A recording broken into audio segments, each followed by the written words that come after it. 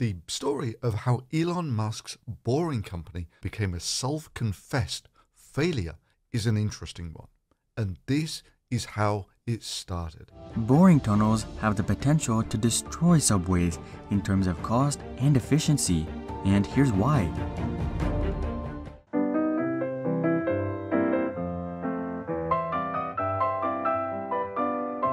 In case you're unfamiliar with how a trip could be this quick, here's how these tunnels would work.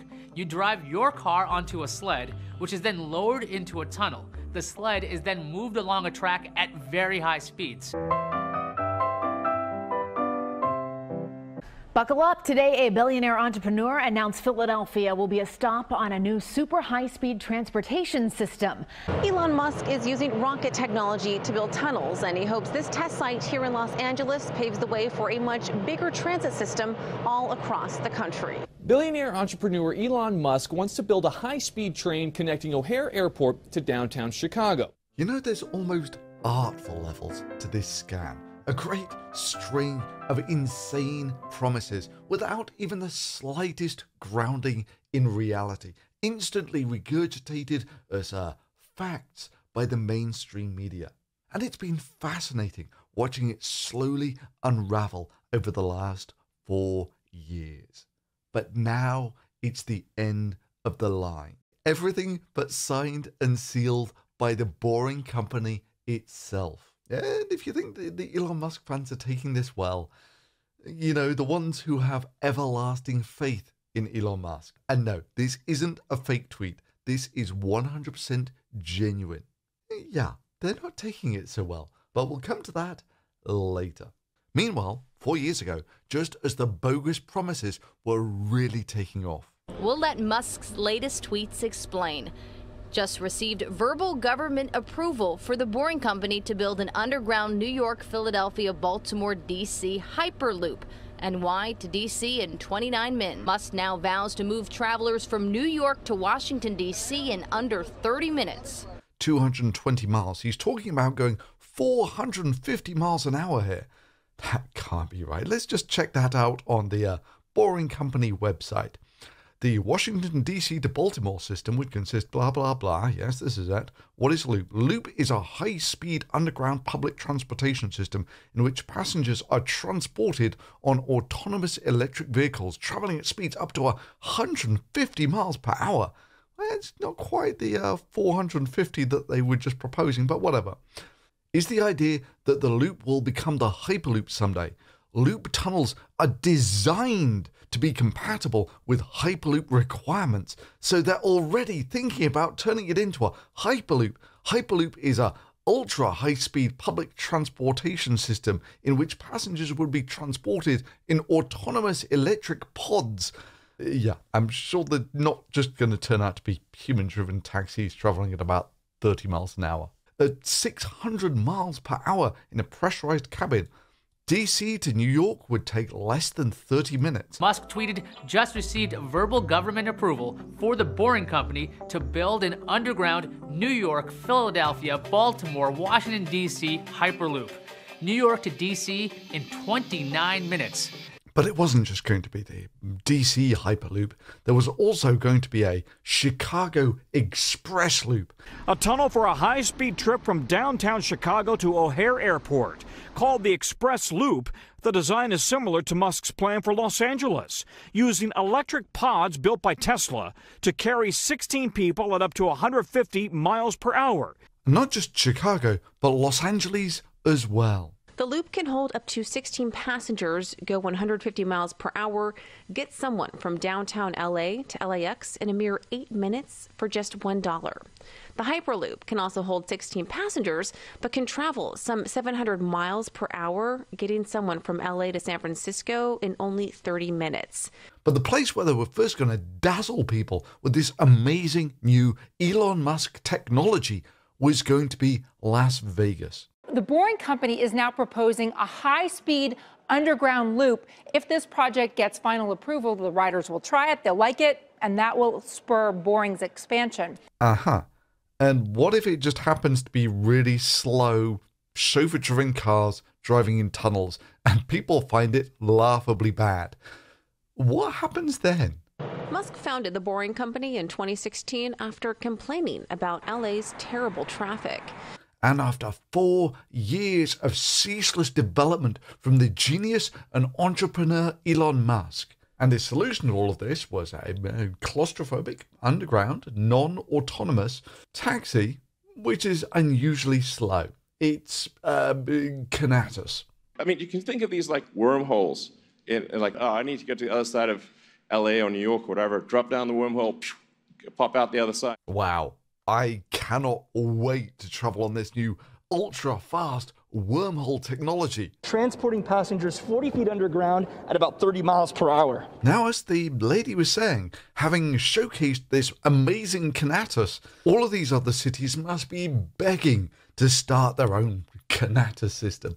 After all, who could bear to be left behind in this amazing new breakthrough technology from this entrepreneur of getting in a taxi in a tunnel? Yeah, you'll be shocked to find out that the only place you can find any mention of these projects at all is on the Wayback Machine, because they've all been deleted from the Boring Company webpage. Yeah, I wonder what brought that on. Buckle up. Today, a billionaire entrepreneur announced Philadelphia will be a stop on a new super high-speed transportation system. Transporting passengers 40 feet underground at about 30 miles per hour. Yeah, these are the levels of overpromise and underdeliver that would make the scammiest Kickstarter blush. Like, for instance, Juno, where they were promising this, the reverse microwave. Until now, the only way to quickly cool your beverage was to put it in your freezer or an ice chest and wait. With the amazing technology packed into Juno, you can bring your drink to the perfect temperature in a matter of minutes. So we built the latest technology in thermoelectric cooling into Juno. Elon Musk is using rocket technology to build tunnels. What we discovered along the way was that Juno can do so much more than just chill wine. It can turn your freshly brewed coffee cold, transform your hot tea into iced tea, and cool your favorite beer or soda right in the can. For Musk fans out there, this won't be a Hyperloop. With its always-on matrix technology, that idea of the billionaires would use electromagnetic pulses to send passengers through low-pressure tubes at near supersonic speeds. This saves you precious refrigerator space and time, making it perfect for entertaining. Juno works without using environmentally harmful chemicals or traditional refrigerants, ushering in a new era of cooling technology. Its modern design features a simple interface and easy-to-use buttons. The sleek LED status bar gives you an easy way to check when your beverage is ready. You heard the promises, a revolution in cooling drinks, using brand new proprietary technology. And now, just over a year later, behold the awesome future of drink cooling. With the amazing technology packed into Juno, you can bring your drink to the perfect temperature in a matter of minutes. So we built the latest technology in thermoelectric cooling into Juno. Yeah, if you bought into that and were maybe laboring under the impression that that's actually what the product would look like, and then after a year of development, it looks like this, yeah, you might feel that this was maybe a bit of a scam. So let's take a look at the promises of the Loop and what they look like after 4 years of intense research and development from a tech genius, entrepreneur, and billionaire. I'm sure they're going to be much better than what was promised. It was going to be autonomous. It's not autonomous, it's regular people driving cars in a tunnel. It was going to be point to point. It's not point to point. It was going to have high capacity. It's got depressingly small capacity, as we'll come to in a moment. It was going to travel at 150 miles per hour, 30 miles per hour, in sleek pods, which are now just regular electric cars, featuring the latest in galaxy lights. The sleek LED status bar gives you an easy way to check when your beverage is ready. Well, I suppose it does have RGB lights in the tunnel, so yay, progress. Now, there will be those who are committed to the lie that will leap to its defense, saying, well, Rome wasn't built in a day, and there are always skeptics. I mean, look, they laughed at Galileo, they laughed at Copernicus, they laughed at the Wright brothers. So if people are laughing at it, then that means it's the next genius breakthrough. Right? So this is your typical article defending the Elon Musk loop. Confirmed. Critics of Elon Musk's Vegas loop are clueless. Yes, it's you who's clueless for not appreciating the genius of this system. Yeah, when members of the media were invited to try Elon Musk's underground tunnel system recently, the Vegas loop took a major PR hit. You don't say. Critics tore Elon Musk, whose Boring Company built the system, and the Las Vegas Convention and Visitors Authority, who paid for it, a new one. Here's the thing, the critics are wrong. Cool, let's see why the critics are wrong. The critics clearly don't understand marketing and public relations. Right, okay, but obviously the Boring Company does, which is why the unveiling of this was such a genius PR success, right? Oh, hang on, no. In the very first line of your article, you say the Vegas loop took a major PR hit, therefore symbolizing their brilliance in understanding marketing and public relations. Yeah. Anyway, the bottom line, they're measuring the Vegas loop and success wrong. We get a chance to put the Vegas loop through its paces, and we can assure you, it's not a joke. What a curious thing to say. It's not a boondoggle. Someone is sounding rather defensive. And it's going to be one of the most popular and talked about attractions in the history of Las Vegas. Yeah, back away slowly. Don't make eye contact. Let's get inside Elon Musk's holes.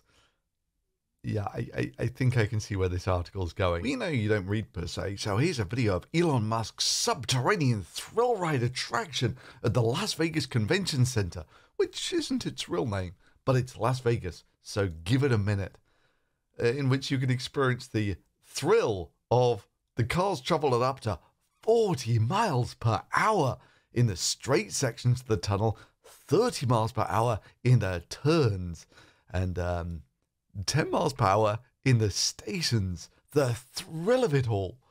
Yes, some of the specs have changed since the tunnel project was announced, but it's not the scam as some proclaim. Let's see what he thinks that's cool about the system. It's cool because they're Teslas. Well, it might be cool for you, but I assure you, to everyone else, they're just electric cars in tunnels. And it's cool because the project is the brainchild of visionary Elon Musk. Look, if you're boasting about how great a transport system is, usually the things that you go for, the metrics of a transport system is it moves lots of people, it moves them quickly, and it's cheap. So far, we've had none of this in your reasons for why this loop system is great. In fact, you know, this sentence makes a lot more sense if you substitute the word delusionary in there. It's cool because the project is the brainchild of delusionary Elon Musk. Anyway, it's cool because it's in Las Vegas. Yeah, I'm not sure this is selling it as a transport system. It's cool because the station, one of the stations, is lit up like a nightclub. This is pure desperation, scratching at the bottom of the barrel. It's cool because conventions are incredibly boring. A way to stab the Las Vegas Convention Center who paid for this thing in the back. And the Vegas Loop isn't. Seriously, the slow-moving taxi rank in a tunnel is interesting. People will come from around the world to take the Vegas Loop, even if they aren't attending the convention. Yeah, he's crazy. Now, it turns out that the Loop did this test in which they were boasting that they had achieved 4,400 people per hour. Now, this was done by just having 300 people in their loop system, just driving basically round and round in circles, getting on and off the cars every now and again. So this is the absolute best case scenario where all the cars are 100% loaded and everyone is familiar with the system because they're just getting in and out of the cars on a regular basis. The absolute best case scenario. And you can do some fairly simple calculations and work out that that maximum optimum carrying capacity is about 3% of the carrying capacity of a metro. Boring tunnels have the potential to destroy subways in terms of cost and efficiency, and here's why. So with their loop system, there's 4 places you can depart from. So that means that if there's 4,000 people per hour in the whole system, each station or each departure point has about 1,000 people per hour departing in one direction, which was almost exactly the number I'd calculated from earlier videos. You've got 5 bays going in one direction, so the absolute maximum number of people the station can transport in one direction is about 1,000. Okay, keep that number in mind. 1,000 people per hour departing from a station in one direction. So just looking at some numbers on Twitter, you get these urban cable car, which is transporting about 1,000 people per hour in one direction. That's comparable to this brand new system of Elon Musk's. Or we can go up to a bus service where you're getting 90 people per bus, 26 departures per hour. That's 2,000 people per hour going in one direction or departing from any one point going in one direction. So that's twice the capacity of Elon Musk's system, just a simple bus service. Or light rail, 4 times that. Or you get up to a decent metro system and you're looking at, Elon Musk's at about 2.5% of what a decent metro service is. But in many ways, we don't have to discuss this anymore. All of these promises of Elon Musk here turned out to be vaporware, demonstrably empty. When you're traveling 700 miles an hour, that is what Elon Musk says his new technology is capable of, and he is planning to put it right under our feet. It's no longer an opinion, it's a statement of historical fact. I'm a common, or maybe I'm a god, zooming around the planet in my hyperlooping pod. Now that's actually deep into making the follow-up to the Apollo 13 video, which I assure you is going to be fascinating on all sorts of levels, in that I'm actually trying to replicate the fire that crippled Apollo 13. Now, the ignition source for the Apollo 13 fire, and it's quite impressive, So you can quite happily imagine that this sort of thing is going to some liquid oxygen. If we pour it into a little test tube like this, it'll boil a little as it cools down. And then this guy starts bugging me on Twitter and spamming this at me. So I was kind of intrigued because I recognized this guy from this video. What if I told you that Elon Musk could make trillions of dollars by boring one set of tunnels connecting North America to Asia, and do it cheap and make life better for everyone in the world? All he has to do is take the tunnel project that took him about 2 years to complete 1 mile and extend it another 6,000 miles and run a hyperloop in it. Yeah, that sounds sensible. You could ride by train from San Francisco to Beijing in a day and a half. A day and a half? Elon's going to do that in a supersonic hyperloop in like 6 hours. Yeah, that's utterly delusional. So having watched Elon Musk crash and burn on a project that's less than 1 mile long, having witnessed the scrapping of virtually every Elon Musk project except the really slow moving underground taxi rank, I was curious as to see what his response would be. Well, the first 10 minutes of the video need to be seen to be believed. He didn't watch any of my videos and comes to these conclusions. Again and again, we're seeing that behavior. Now, is it that he's an incel, or is his audience involuntary celibates? What is the reason for we're seeing all this? At some point, we're going to get to where he starts going after Elon Musk. One of my theories is that Phil is an incel. Phil is a person who did not get along well in his own countries. Yes, it's a classy and well thought out defense of the Boring Company from an Elon Musk fan. So was he hiding out in Czechoslovakia because he couldn't cut it in America or the UK? Is he hiding out in Czechoslovakia because it's easier for him to pay prostitutes in Czechoslovakia? Yeah, truly this is a dizzyingly intellectual defense of the Boring Company. And on a side note, it would indeed be impressive to hide out in a country called Czechoslovakia, seeing as there hasn't been a country called Czechoslovakia for the best part of 30 years. Hell, there hasn't been a country called Czechoslovakia this millennium. And in case you're wondering about his thorough methodology for determining my completely irrelevant sexuality here, well, he looked at some of my thumbnails and concluded my sexuality from those. Meanwhile, of course, if we take a look at his thumbnails, yeah, there might be a lesson there about living in glass houses and throwing stones. Anyway, like I said, back to one of Elon Musk's greatest fans vigorously defending the intellectual integrity of the Boring Company. You're a coward. You are someone who doesn't succeed in your own culture, who needed to run away and hide in a different culture. Yes. Run away and hide in a different culture. What's that word at the bottom of the page? Different cultures like Cornell University? And you're someone who doesn't do well with women, so you have to use sexualized pictures of women, pick on feminists, because you're not successful with women yourself. You weren't able to find a woman who loves you because you're fundamentally not lovable. You're not a person that people really like to spend time with. Oh, bravo. That's awesome. Yeah, when you spend 10 minutes going on like this, and this is your video defending the slow-moving taxi rank in a tunnel, yeah, I think you might not have much of an argument. Now, of course, most sane people wouldn't consider this deranged rambling for 10 minutes about what you perceive someone's sexuality to be based on nothing more than looking at their thumbnails of their videos to be terribly compelling. However, you're not an Elon Musk fan, because some 90% of them thought this was a great video. Anyway, I could do a whole video on this guy. Let me know what you think below.